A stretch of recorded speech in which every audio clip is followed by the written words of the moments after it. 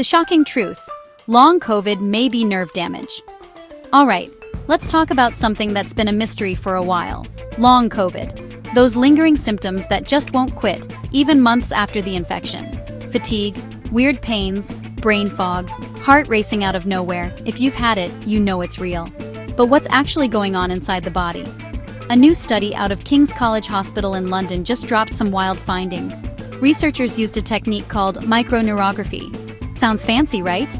It's a way to eavesdrop on tiny nerves, unmyelinated small fibers called C fibers. They help control pain, they influence heartbeat, and digestion. Out of 36 long COVID patients, almost 9 out of 10 showed small nerve fiber dysfunction. Spontaneous nerve firing, signals even when nothing's happening. Nerves becoming way too sensitive to touch. Others stopped responding, like they checked out. Some fired multiple signals at once, messing with pain perception. Why does this matter? These nerve issues explain many long COVID symptoms.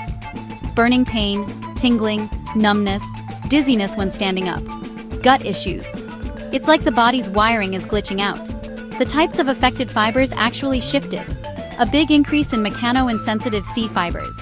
Those fibers are usually chill, but in long COVID they can become hyperactive or start reacting to things they normally ignore.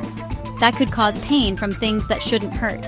Sympathetic nerve fibers were off too. They help control heart rate and blood pressure. In long COVID, recovery curves went flat.